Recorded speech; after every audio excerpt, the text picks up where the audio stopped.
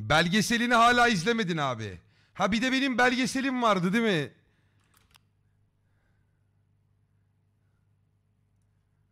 Bu ne acaba ya oğlum bu... Korkuyorum. Vahşi Twitch. Yayıncıların ve izleyicilerin çarpıştığı bir yer. Egzotik, ölümcül ve tuhaf canlıların buluşma noktası.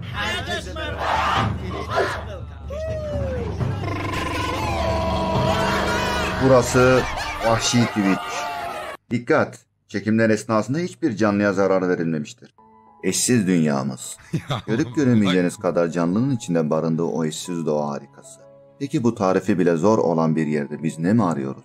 Vahşi Twitch'te saklı, en eşsiz canlıların peşinde. Onları tanımak ve onlarla biraz zaman geçirmek istiyoruz. Bugün sizlerle Vahşi Twitch'in en eşsiz canlılarından birini gözlemleyeceğiz. Elraenn. Elfçe kökenli olan bu kelime. Bugün sizlerle Vahşi Twitch'in en eşsiz canlılarından birini gözlemleyeceğiz. Elraenn. Elraenus. Elfçe kökenli olan bu kelimenin kimi kaynaklarda asil anlamına geldiği söylenir. Halk arasında anıcı olarak anılsa da bu bilgi doğru değildir. Ya da doğru olabilir mi? Abi hiç unutmuyorum.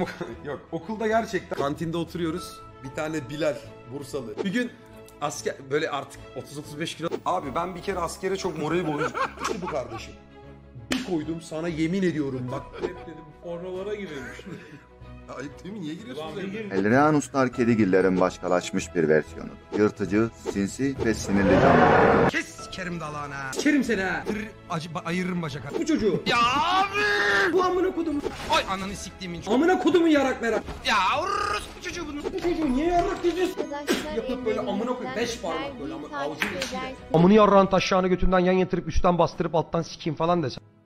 Amına kodumun bebesi ya. Ancak hayvanlarla arası çok iyidir.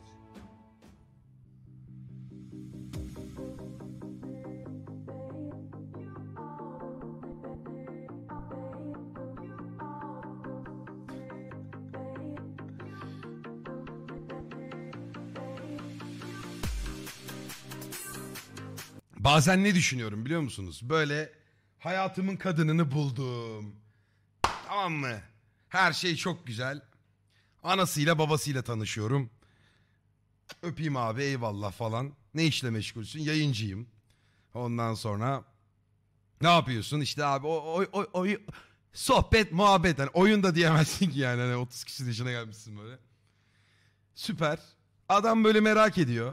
Kayınpeder. Geliyor bir bakıyor Elraenn yazıyor. Aa diyor bak Elraenus'un adamın belgeselini çekmişler. Vay be falan diyor. Ne güzel bir izleyelim diyor damadımızı.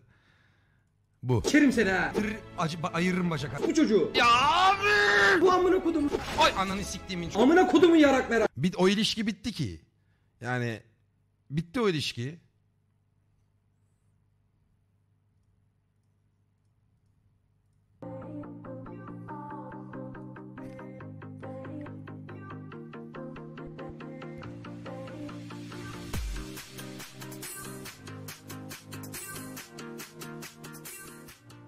Çakıl, topik. Hayvanlar ona pek iyi davranmasa bile. Racon nedir biliyor musunuz? Normalde... Elraenus'ların en önemli yeteneği taklitçilik yaparak rakibini veya avını şaşırtması. Ne alaka diyecektim. Erkeğim abi. Erkek misin sen? Evet abi. Niye bana kızsın dedin? Kaç yaşındaydın? Güzel gözlere bak. Anneanne mi dedi? Meme. Yok meme. Yok meme. Elraenus'lar canlılar aleminin en fazla çiftleşen canlılarıdır. Bu olay onlar için bir olgunluk eşiğidir. Dur lan dur. Dur yakma bizi. Arkadan da Johnny Sins çıktı.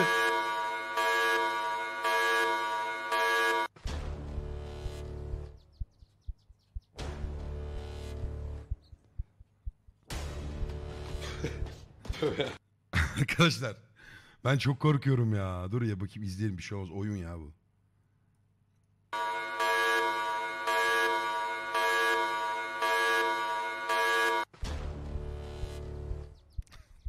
VR oyun.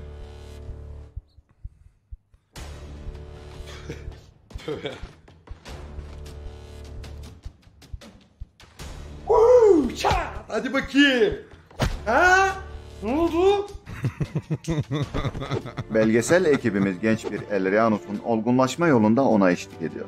Birinci evre, Ya şunu oynayalım bir ara. Çok özledim ya. olgunlaşmaya ilk adım. Tamam, bir dahakine de ben senin odaya gelecek bari. Tamam o zaman. Tamam o zaman. Ben İyi, şimdi şuraya... baban gelip beni sikmesin. Bence de.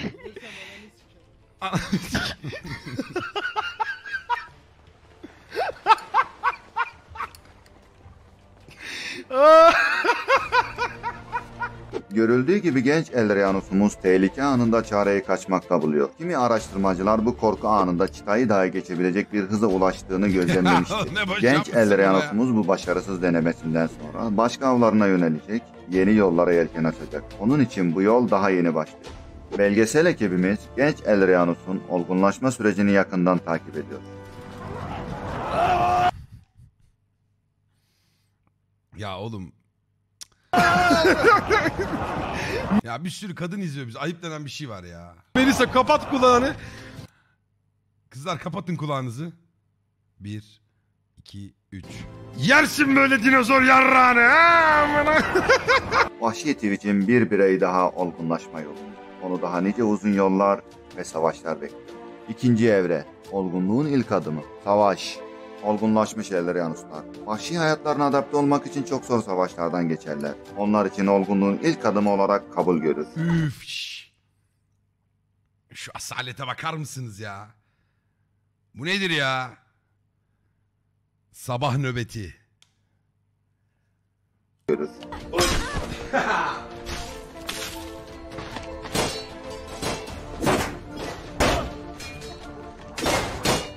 Hareketlere bak bak bak bak. Tam savaşçıyım be. Ah!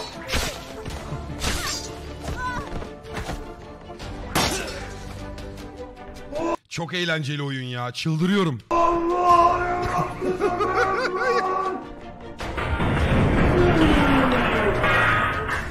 Bak. O eşimin babası bunu da izlese gene aynı şey, anladın mı? Küfür etmeye gerek yok. Üçüncü evre, taklitçi Elraenus. Taklitçilik, Elraenus'ların en büyük yetenekleri olarak kabul edilir. Piç.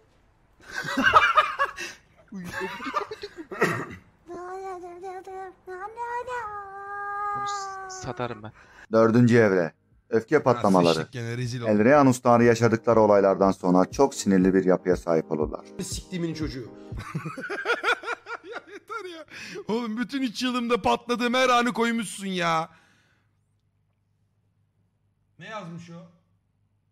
Bu adam ne anlatsa hafif kendini yüceltiyor. Böyle anlatmaları hiç sevmiyorum. Tamam Tukan, en güçlü sensin. Amını siktiğimiz sala, ne alakası var? Hayvanı anlatıyorum orada. Gerizekalıya bak. Geko anlatıyorum. Geko. Açıp videoyu izlememiş. İzlememiş. Konuş lan. Abi videoyu herif. Yani orada kırık kaburgamla nasıl Ha, dayak pardon tamam. Özür dilerim. Çeviriyorum. Dayak yediğim anıyı anlatıyordum, ona yazmış. yediğimi anlatıyorum aslında. En güçlü sensin Tukan diyor. Ve bu tecrübeleri onları çok daha yırtıcı, sinsi ve sinirli yapar. Sonunda başarı onu yetişkin bir Elraenus yapmıştır. Beşinci evre, son, tecrübe aktarma. Önüne gelen tüm zorluklara göğüs germiş ve yetişkin Elraenus'lar gibi kendi de tecrübelerini genç Elraenus'lara aktarmak için Genç Elraenus'lara. Siz mi oluyorsunuz bu? mücadele verecektir. Yani evet, o konuda ben de hak veriyorum. Hiçbir zaman sevgililerinizi, kadın da olsanız erkek de olsanız, hayatınızın merkez noktasına koymayın diyorum. Koymayın. Zaten bu benim fikrim. Sen istiyorsan koy. Beni bağlamaz. Ben koydum, bir bok olmuyor. Oran orantıya vurduğunda mutsuz olan bir toplumun bir yerden zehrini atması gerekiyor. O yüzden de yarınızı düşünmek her zaman iyidir. Ben öyle tutuyorum paramı. Gerekliyse, gerçekten mühimse alıyorum. Sil lan şu makyajını demek farklı bir şey. Ulan çok güzel olmuşsun lan, bak başkaları beğenirsen ha. Öldürürüm lan seni falan demek. Bu işi tatlılaştırmak çok farklı bir şeydir. Doğru. Güven sıkıntısı yaşıyorsan kardeşim, onu kız tavlayarak yapmayacaksın. Gideceksin okulunun tiyatro kulübüne. Çıkacaksın 30 kişinin, 50 kişinin, 100 kişinin, 200 kişinin önünde tiyatro sergileyeceksin. Oyun oynayacaksın orada. Bilmiyorum.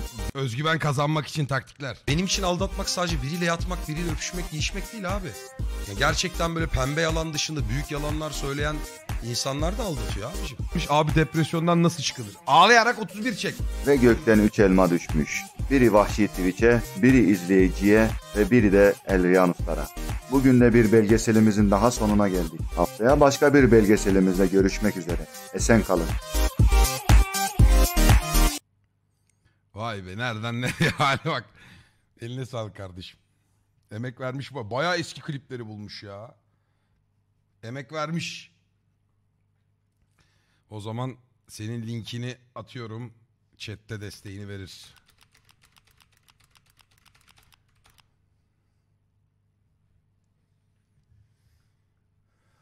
Ağlayarak demek olur abi, denerim. Ya hayır lan, onu ben bir şey kızmıştım. Heh, gelelim bizim